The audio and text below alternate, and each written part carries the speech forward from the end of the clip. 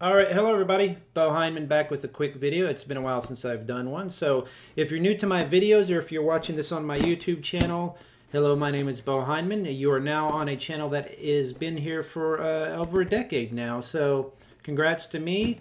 I do a lot of reviews. You'll find reviews mostly of video games, MMORPGs, some tech, lots of toys, podcast, vidcast, just all sorts of stuff over the years. It's always just been a hobby of mine, so I'm glad that I've been doing it for 10 years, since 2007, and enjoy the videos. Subscribe, leave comments, all that stuff like that. But today I'm talking about my latest acquisition, something I've been wanting for a really long time, which is this scope dog, brutish dog, which I will talk to you more about that in just a moment. I wanted to kind of give an update of where I've been for the last 8 or 9 months. It's really been busy around the Hindman household. We've had some job changes.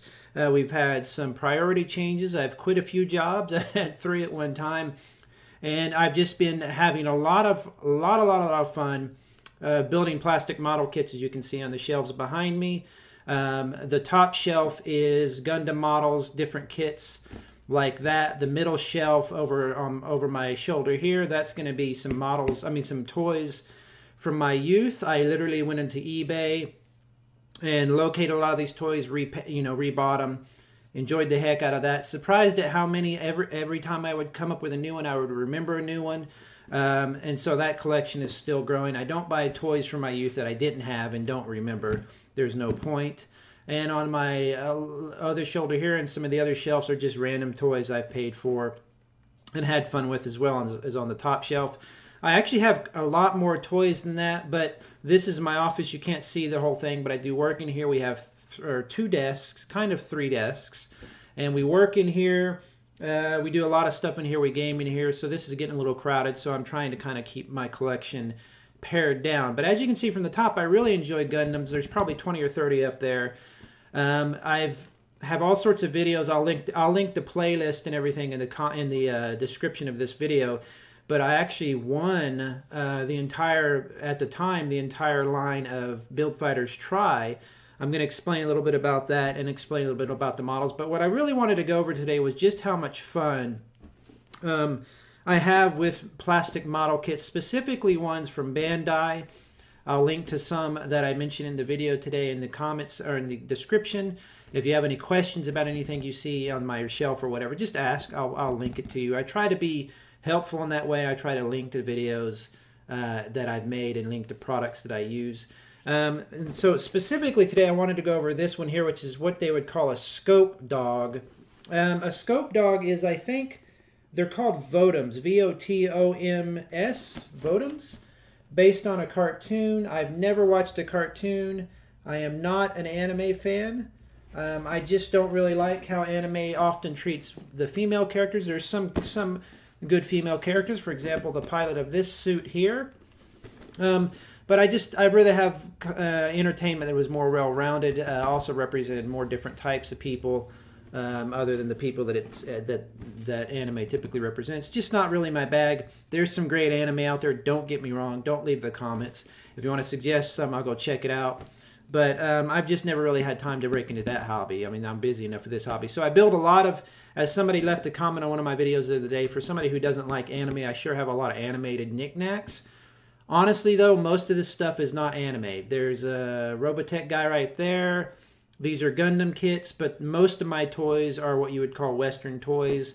Lord of the Rings, Warhammer stuff from back in the 80s when I was first playing that. So I like all sorts of stuff. Now, this kit is, the reason I've been wanting this for a while is you can see how chunky it looks.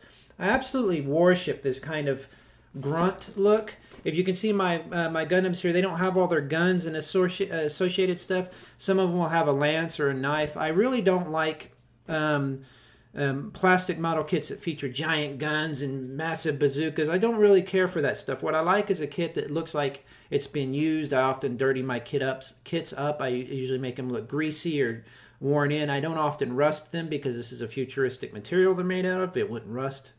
They already kind of beat rust these days. But if you're interested in building one of these kits, I've made videos about that. I'll link a few of them in the description. But really, you can get into this hobby for $15, $20, $30 and have everything you need, including a pair of nippers, which is like a cutter to cut the things off of the plastic parts apart. You don't need any glue with the Bandai kits. They're snapped together.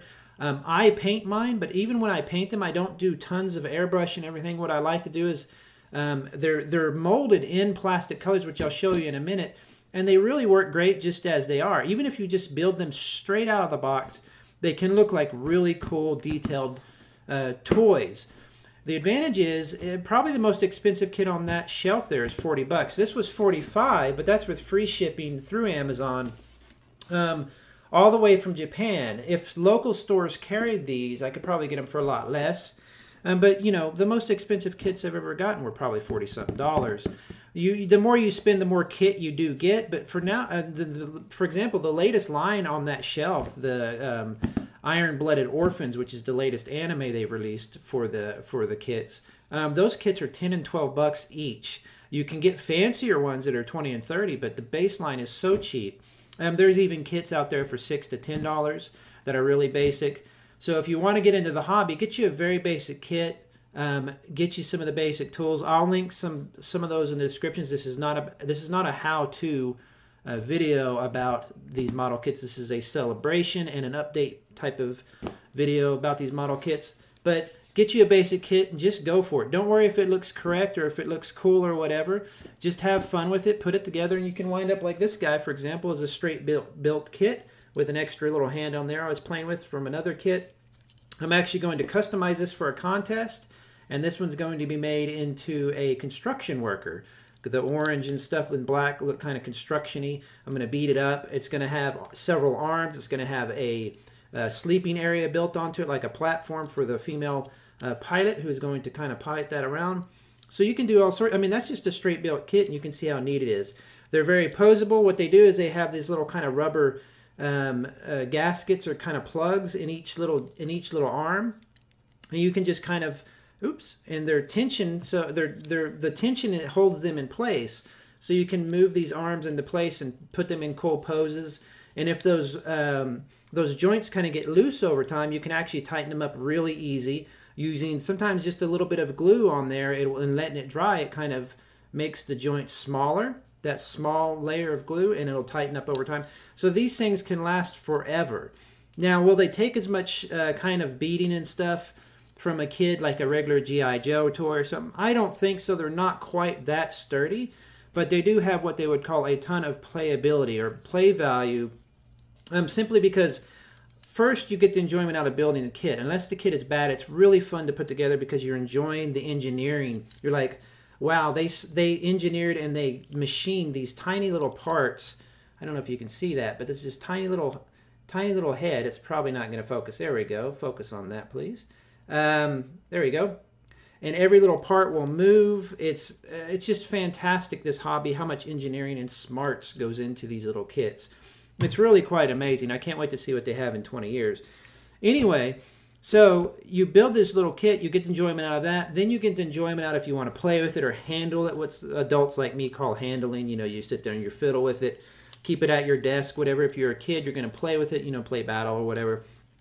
And then you get the enjoyment of literally putting them on your shelf like I do up here and posing them, and you walk by them every day and you just look at them. Oh, cool. Or once in a while, you'll, like, I've shown all the kids in the neighborhood around my house. We've had barbecues around here, and they love to come in and look at the shelf and see all the toys. I'm getting ready to have a visitor, my wife's friend, who will bring her 5-6-year-old son, and he loves this stuff. It's fun to have him just look at them, and he can even pick them up and play with them and stuff. So you get all these layers of enjoyment out of the hobby. This one, for example, seems like a more advanced kit. It's a large kit. A lot of the boxes are about 1/3 this size.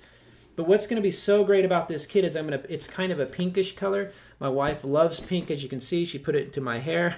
she likes to do that. She loves robots and she loves sci-fi and stuff. So I'm gonna customize this for her. I'm gonna put her name on the chest there like a tattoo. It's got a female pilot. Let's see if we can see that there. Is it going to focus? Anyway, female pilot there. And I'm going to paint that up with red hair because she likes red hair. And going to have a lot of fun with that. There's other kits around here. I don't have it with me, but there's a bear guy. There's robot bears. Let me see if you can. There we go, right behind me there. There's some robot Whoop, whoop. Oh, this is really hard because it's reversed. Right there, those are like teddy bears.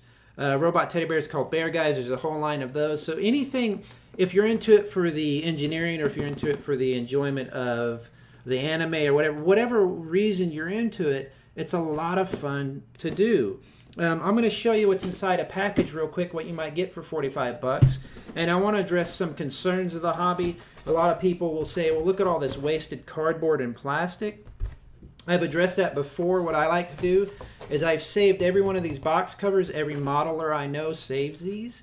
And you can actually frame them. You can hang them up. I'm going to probably put mine into like a collage. I'm not really sure. I'm going to set that right there. And then you get the instruction packet. The instructions themselves often have some really cool colors, suggestions, stuff like that. So it is all in Japanese, but don't worry. If you can build a piece of IKEA furniture, you can understand these instructions. It's not a big deal. You're not going to need to worry about that. Being that they're snapped together, and they really do snap together well, you will be surprised at how well these go together. Being that they're snapped together, it doesn't require any special tools. You're not going to need a saw or a drill or a screwdriver. You might need some little extra tools, like you want to use a X-Acto blade and stuff like that. And as you get more into the hobby, you can get more tools. People get airbrush equipment, whatever. I like to hand brush everything. I'm old school. But really, this instruction book is all you need, along with the parts and along with a thing to cut the parts out, and you're good. And then just let yourself have fun with it. So the instruction book is collectible in a way. I really like these instruction books. One day, these are just, they look almost like comic books. They have a lot of information inside. I don't read Japanese, but they do provide some really cool painting guides, pictures from the anime, whatever. Just really fun to look at. Now, here's where you get all onto the plastic. Now, this is, I've already opened this before, but this is definitely my favorite part of these model kits, is just what you call a runner. That's a plastic runner, a sheet of plastic where they mold it. You'll see some of these in 4 and 5 different colors on one runner. That's a technology they developed where they're able to, instead of having just all brown on one, they can put brown and clear parts. They have really amazing, here, let me get you one and I'm going to show you real quick what I'm talking about. All my extra kits, I have boxes and boxes of these. You get these extra runners, and you might save them and use them for, this is what I do with a lot of these parts. I use them to customize other robots later. But there you've got a clear part, which is like a shield or a sword. So they can put all of that on one runner. This is a good kind of example here. I'm going to set this down right here. And this kit is from 2000. It's actually that kit right there. If you can see that, I'm looking at my camera going backwards. That is my favorite kit, or my favorite model. It's called a gun cannon, which is a basic kind of grunt looking suit. But this is 17 years old, and look at all the different colors they have on there. They have a clear, red, blue, white. So with technology, they've been able to make these kits not only more advanced, but they save more and more plastic. So if you're a hippy dippy like me and you're worried about recycling, you can save these, use them as the parts get used up. I will actually clip off the excess plastic and then recycle it. It's just like recycling anything else. The bags can be recycled.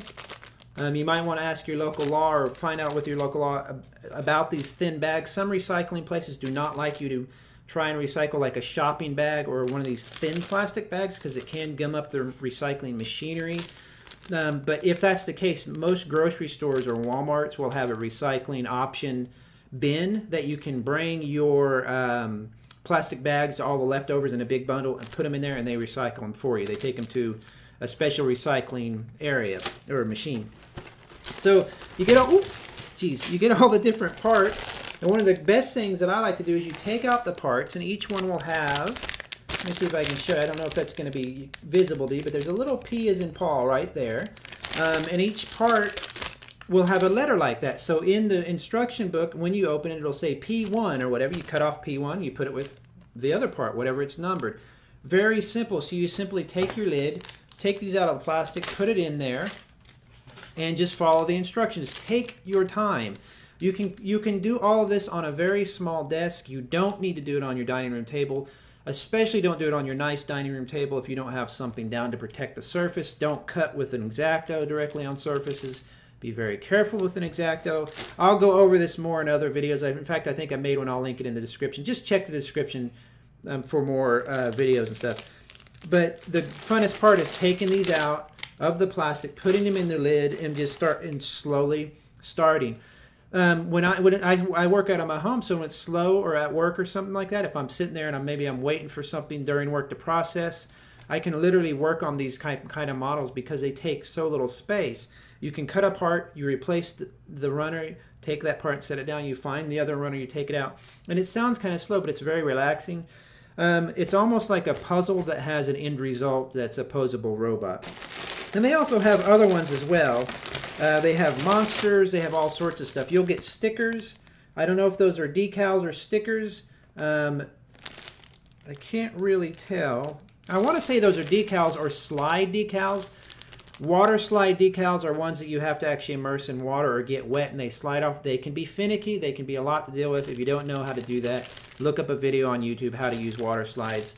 Don't do them until you find out. Take your time with them. But otherwise, a lot of them will come with stickers. Wonderful stickers that are so cool. And I have an entire drawer full of extra stickers that I use for customization. This part fell, so let me grab it. Oh, okay. This was one of the real things that attracted me to this kit, other than the look of it. The kit is just cool looking. I mean, it's like a military grunt suit. I mean, you can see, oh, it's upside down, but you can see here. I mean, how cool looking is that? It's real chunky and heavy. They don't all look that same way. Some of them are customized differently. But if I can show you this real quick, let me see if I can get it to focus. Those are tiny rivets, actual tiny rivets. And right there is the little wrench. So you take off that little wrench, and then you take a little rivet using the wrench, you go, bloop, and then you pop it into the armor. So it's you physically, this is so silly, but this is what I love about it. You physically use this to put physical rivets into the physical miniature armor. It's really fun. It's not as finicky as it sounds. You don't have to use the wrench. It's for fun. You can use glue if you want to keep them in there. You can do whatever you want. I like to do all the gimmicks. I think that's the biggest fun of it, and I take my time on that stuff as well. So why do I enjoy these kits so much? I'm going to tell you there's two things that I really enjoy about these kits and why. Number one, when the internet really first started hitting, which let's say around later 90s, early 2000s, I didn't grow up with the internet like a lot of my viewers, a lot of the people I know, a lot of the kids I know. I'm 43 years old or 42, I can't remember. And so the internet to me was new, and even when I was discovering it, it was so slow, it was hard to shop and stuff. In the last several years, though, the internet has become so fast, websites have become so intuitive, apps have become so useful that going to eBay, I was able to research and find old toys from my youth that were just incredible. Stuff that I never, like that Crystar guy, right? Which side am I at here? There we go. Right there. That is so hard to do. That Crystar guy, right? Real common. You can find them on eBay. But once I started investigating the toys from my youth, I thought, am I trying to recapture that feeling that toys gave me as a youth? You know, when they were just interesting, they were quirky. I got a lot of offbeat kind of knockoff toys, you know, cheaper toys, and I just loved them. And when I got them again, it was neat to remember how they physically felt and everything. But it didn't awaken that feeling in me again, and I wasn't really after that. Frankly, I'm happy in my life. I don't need that feeling. But when I started building these toys, these plastic model kits that are dirt cheap, and when I really started discovering that they were widely available for dirt cheap on Amazon, on eBay, and now in a local hobby store called Hobbytown. Look up your local Hobbytown. They're fantastic. That started giving me that same feeling. Like, it's really interesting. I really feel like a kid again when I'm assembling these and when I'm putting them together. It really is a nice feeling. So even though I didn't think I was trying to recapture that kind of youthful excitement for a plastic package, it was awoken in me anyway. So that's a very interesting thing that happened.